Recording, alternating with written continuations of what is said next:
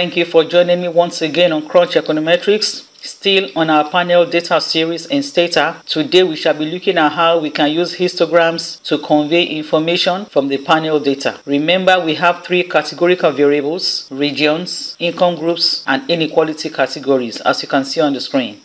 The outcome variable, which is the variable of interest that we'll be analyzing, is the Gini coefficient. Before I proceed, I want to apologize to my online audience that I cannot generally attend to all Stata questions. Should in case you have any queries regarding Stata, commands, or the software itself, you can always access answers to those queries using any of the options shown on my screen. Please, before you go ahead to watch this video, it is important that you click on the Stata playlist and watch the video I made on how to build panel data in Stata.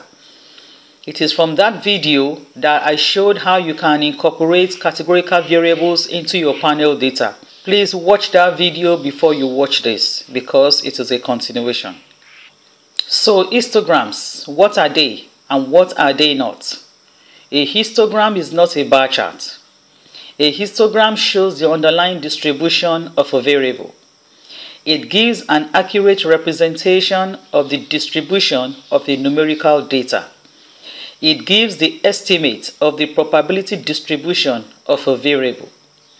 It graphically displays data using bins or bars of different heights. It shows frequency distribution of a variable. So you will observe that one thing is common to all these definitions: distribution, distribution, distribution, distribution. So a histogram will basically show you how well your variable is distributed among the observations that make up your sample. So that is the simplest understanding you can take away about what a histogram is all about. Here's the data editor, and as you can see, these are the categorical variables, three of them, and our main variable of interest is the Gini coefficient. We want to see how well the Gini coefficient is well distributed across the observations in this sample. And we are also going to restrict the distribution of the Gini coefficient in relation to the regions, income groups, and Gini categories. Said in the previous videos I made, you can use categorical variables to show the inherent characteristics in your panel data. As usual, I have the do file ready with all the commands to be executed. Most of these commands were copied from the menu interface, and I will show you how to do that. Again, I have my log file on. Please make sure you have your log file on. This will track everything that you are doing, and you can always replicate your analysis. The first command I'm going to execute is a xtset command to prepare Stata to run every panel data command I'm going to issue. I have executed that command, and this is what we have. So we are ready to proceed with all our panel data analysis. I also want to tell you that in Stata, there are two commands that you can use to generate your histogram.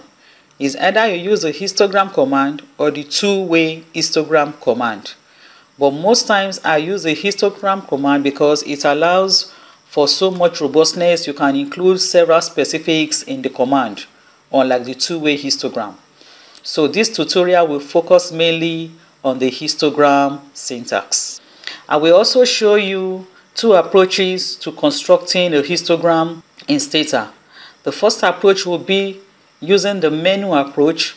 Then the second approach will be using the command approach that I've copied to the do file. So let's start with the menu approach. Then from there we proceed to the do file approach. The first thing we need to show is the distribution of the Gini coefficients across the total observations in the sample. So to do that, we click on Graphics, Histogram. Under Variable, we click Gini. The default is data are continuous, but you can also use this if you have a discrete data. But in my sample here, Gini coefficient is a continuous data. So I check this one.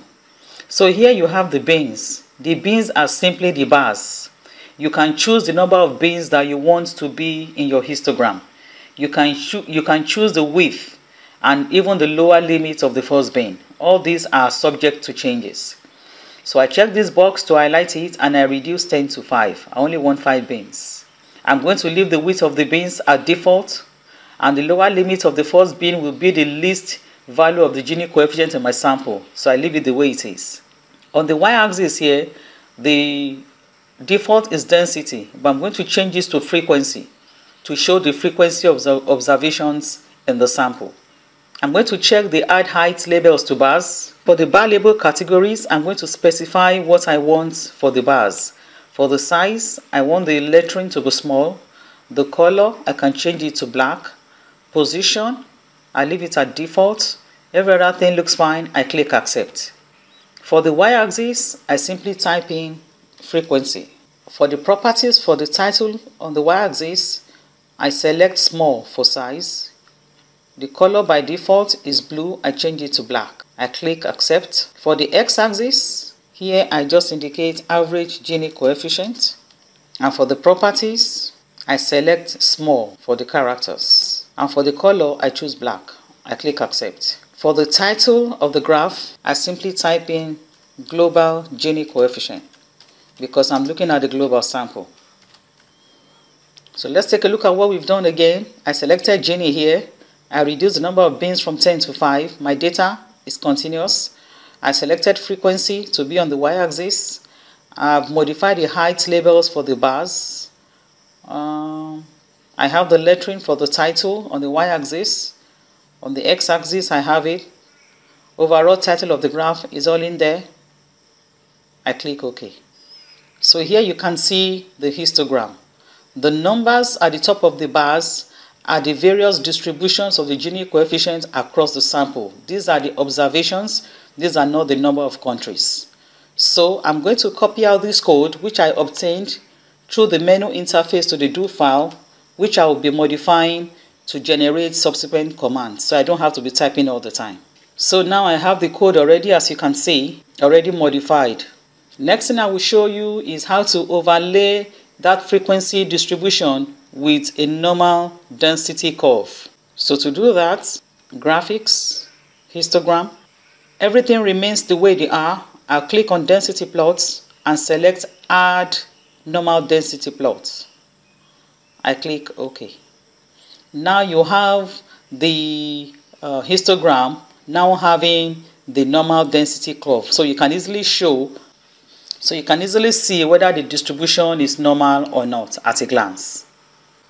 You can also overlay with kernel density if that is your choice. Graphics, histogram. I click on density plots.